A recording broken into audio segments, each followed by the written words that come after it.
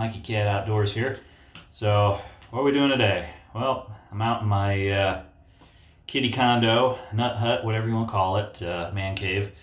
So, just want to show you a new piece of gear that I got, custom made. Wow,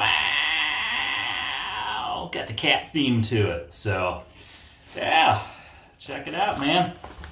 It's a custom printed Mikeycat Outdoors bearbag in dyneema cuben fiber, and little snap there, and that little mesh area down there, that's actually an add-on spoon pocket.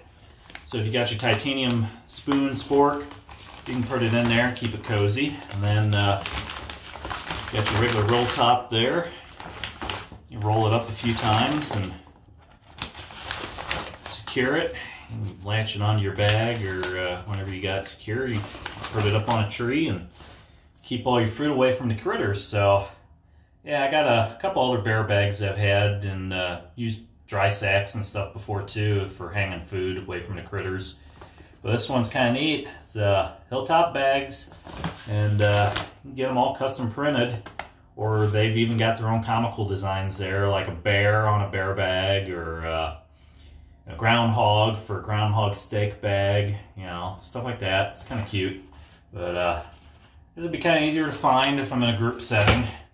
So yeah, check them out if you're interested in it. They're not cheap, I'm gonna say that, but of course a lot of dyneema stuff isn't cheap either.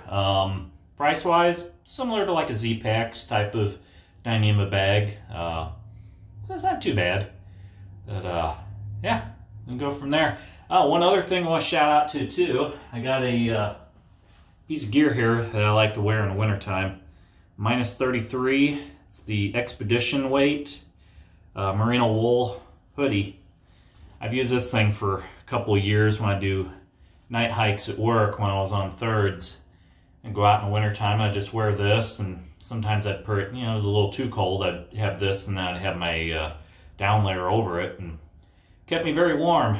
So, nice thing about this too, wool, it's not really going to hold the stink, it's not going to hold the moisture, and you know, if you're around fire or something, you got a little wood stove near you when you're camping and stuff, it's not going to melt like a synthetic. So, it's one of the things, but you can get these on Amazon and stuff.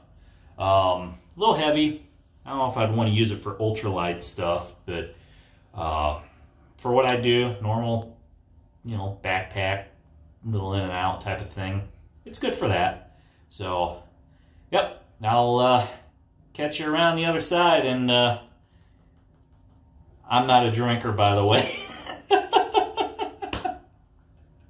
I'll see you. Thanks for watching.